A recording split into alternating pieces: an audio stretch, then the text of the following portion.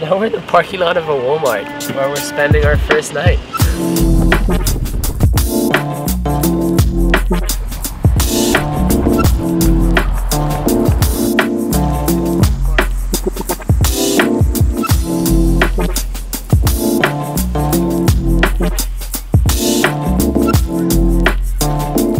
Day 1 we had a lot of people with us. Day 2, running solo. See you later.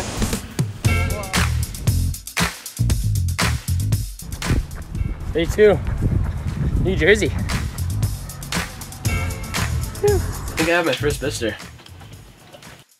That's promising. Garfield Police Dispatcher Gloria. Hi, good evening. My name is Sam. I'm running across the country. I was wondering if I could park my RV somewhere in Garfield for the night. Yeah, you can park at the Walmart. Okay, and and that's free and I can just stay there? Yeah. Okay, amazing. Thank you. Cool. We got our first location to stay. Our first location, bro.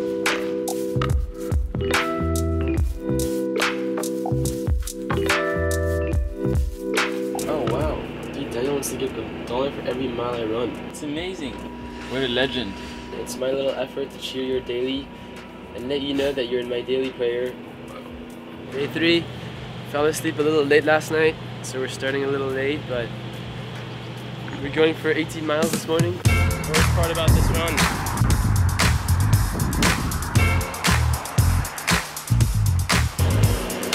Oh my god. It's so scary. Yeah? Went along the highway here and it was fine. And then I got to this and I was actually here for 20 minutes.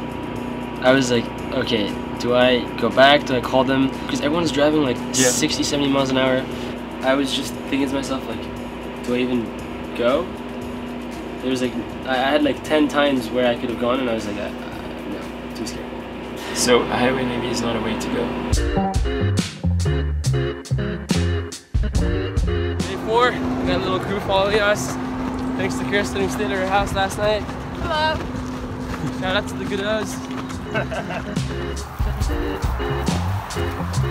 See if we can get a glimpse of Sam.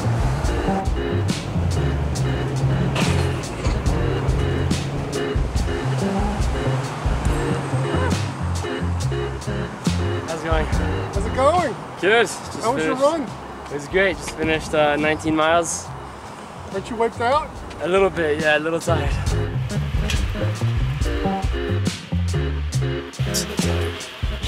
It's only day 5, bro.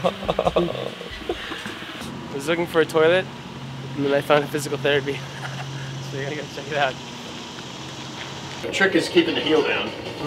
Right, keeping the heel down, and that'll help stretch the calf a little bit more. Well, maybe at this point it's probably all going to be heels for you. So The entire state of Pennsylvania.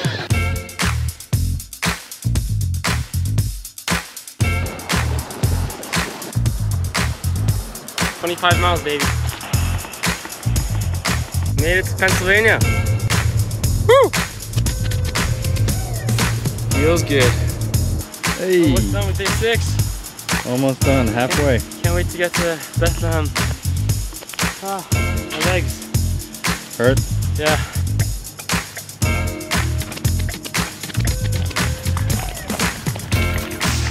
How are you? Oh, thank you. good to see you. Good to see you.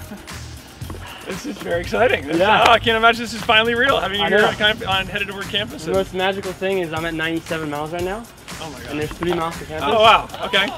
So I'm marking the 100-mile mark. That's amazing. Oh, Yeah. perfect timing. So let me get a picture of you all first, and then we'll send you on your way.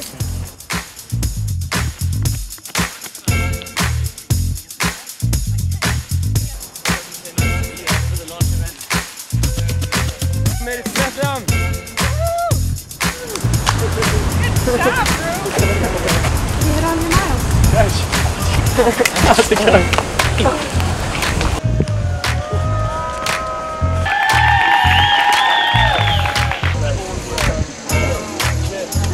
Sam, welcome home. Great to have you back on.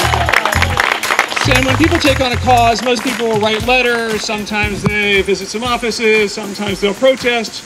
When you take a cause, you embody it holistically and nationally in this case. Hi everyone, thank you so much for coming. This means the world to me.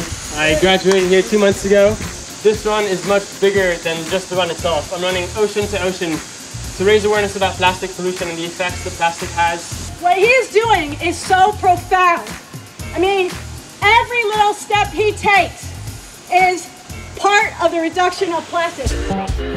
I just reached the 100-mile mark here in Bethlehem, here in Lehigh University. So the first week was really focused on just getting adjusted to life on the road, getting my legs ready for this massive expedition.